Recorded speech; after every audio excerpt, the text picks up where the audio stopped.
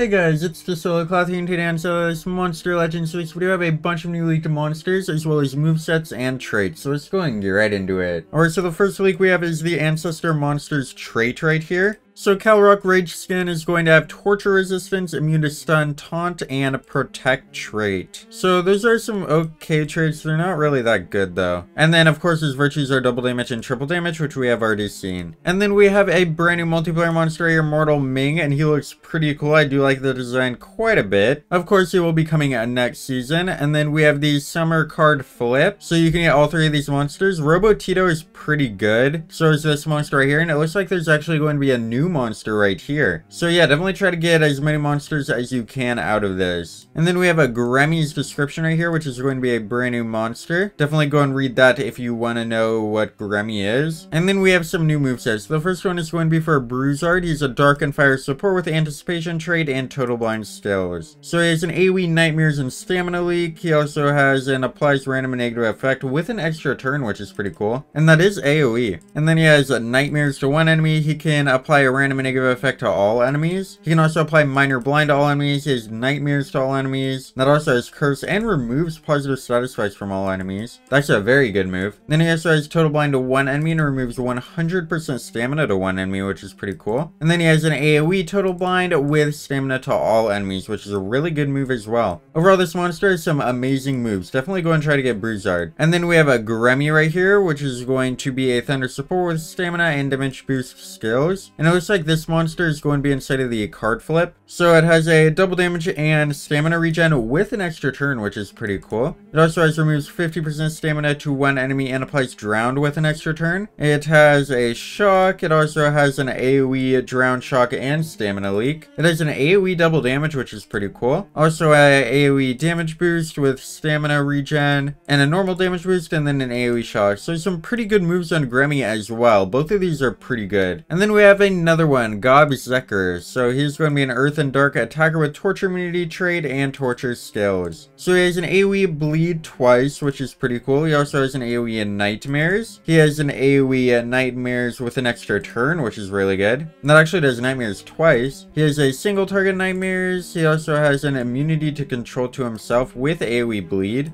And that also gives damage boost. Oh, but it's to your allies, so it'll bleed your allies, which I don't really like. And then it also has an AoE bleed to the enemies, and then an extra turn with heavy dark damage. So it does look like he'll be able to do quite a bit of damage, but yeah, his moves are just not as good as the other two. And then we have Calrock Rage Skin's description if you want to go and read that. We have that the upcoming faction Coliseum is going to be called the Bloodlust Coliseum, which is pretty cool. And then we have the Legends Pass Alpine Air Season 3 chests right here. So you can get Mosklin and Kalita, which are both the free Legends Pass and the paid Legends Pass monsters. And these will of course cost real money. And we now have all of the monsters confirmed for Season 3 of the Alpine Air. So if you want to know where any monsters are going to be, they are all right here. And then we also have some confirmed for Season 4 even, which is really cool. So yeah, that is all we have for this video. Let me know down in the comments what you guys are most excited for, which monster you think is the best, and I'll see you guys in the next one. Remember to like, share, and subscribe. Goodbye.